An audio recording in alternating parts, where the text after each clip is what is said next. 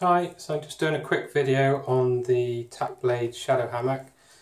This is particularly the bug net. It's quite unusual, so thought I'd do a quick tutorial on how to use it. It's 70 grams, it's tiny, it's a half bug net, and you can put it on or take it off your hammock without undoing any of the suspension and things. So you can just put it on if the bugs are bad, or take it off if it's good, no bugs around. So just do a quick tutorial on this so you can have a look. So it comes in a little stuff sack. Don't use a stuff sack, stick it in your pocket. It's nano no-seam netting, so it's very, very light and very strong. Just want to show you the top bit, which is the main feature of how to put it on and off. So this goes round the top end of your hammock, which I'll show you in a minute. It's got a pig-nosed clip, like that, to create an adjustable bite, and then it's got a normal toggle this end.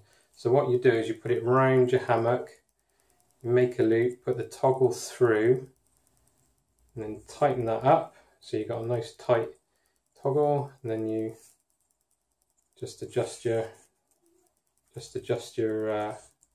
toggle accordingly. Then you've got an adjustable gathered end that you can take on and off without having a continuous loop all the way around all the time. So quite a unique feature. Just to take it off, you just loosen the cord off, take the toggle back through, and there you go, you're ready to go again. So I'll put that on the hammock, show you that, and you can see how that works. Hammock end now, where you want to put your bug net. This is all suspended now, so you just drape your bug net over your hammock underneath the ridgeline. Then you can see we've got this all ready. What I tend to do is look for the seam and put the tidy side to the outside.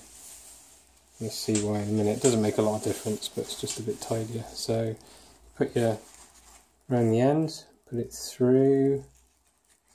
I'm going to tighten up your bite, your loop, tighten the loop up, then work it round. Put the rest of the netting around the hammock, both sides, and then it's just a matter of tightening it up, cinching it up there. Done. So that's now on your hammock. Very easy. And all the hammocks I make, I have a little prusik on the ridge line and then a little mitten hook clip on there, but you could just use your own prusik, just make a small enough loop, and you take the middle of the bug net, and it's got this cord attached, which you can remove if you want, all the way along, and then a little toggle at the end, very easy. And then the cord just goes in the clip, or you can push the toggle through the knot, and then you just adjust it, and this adjusts the height of your netting, right up high by your ridge line if you want it off your face. But if you're a long way from your ridge line, then you can adjust it down to give you more coverage over your body. Okay, very easy, very quick. It comes to about halfway on your hammock, so loads of coverage, covers your head and half your body, just your legs are sticking out. Probably could get your legs under there as well if you pushed it out.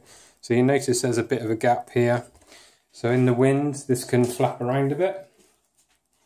So just to help that, there's another cord with a toggle, and there's some loops, and the loops are just big enough for the cord and the toggle to go through, but without too much room. So you just put those through, put the toggle through, and then it will catch. So you can just do this up, and then it will just stop the wind blowing it around and give you a bit of support. You don't want it too tight, because when you get in the hammock, sometimes there's a bit of give and things, so you want to adjust that so it's just right to stop it blowing around, but keeping it enough so you can get in and out without it stretching. So that's the bug net. As I said, it's a really generous bug net.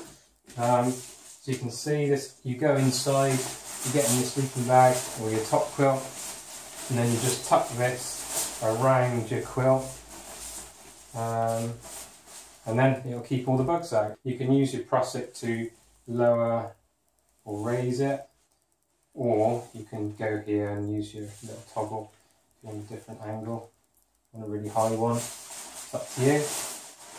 And there you go. Loosen that off a bit, I think. There you go. Okay, so there you go. So this is the half bug net for the Tacblades Shadow. It works very, very well. Super light, super easy to take on and off without undoing all your hammock, which a lot of them you need to.